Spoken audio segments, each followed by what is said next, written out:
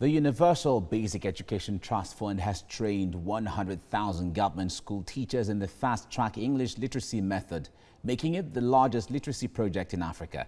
This, according to the Commission, is to address illiteracy in the country. Helen Osamede Kings has reports on this.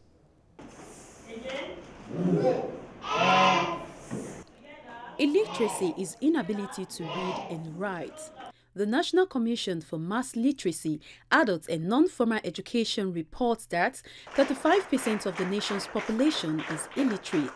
In nipping this trend in the bud, the Universal Basic Education Commission is ensuring that children are taught the basics of writing and reading at an early stage by training more teachers in Jolly Phonics.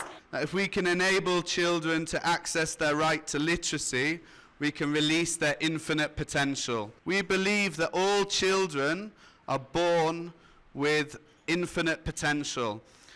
And with Jolly Phonics, we believe that we can release that true potential. Now, this is a program that is nationwide, that is cutting across all the 36 states and FCT, and it involves all the primaries 1 and 2 across the country. There is no state that has not been exempted.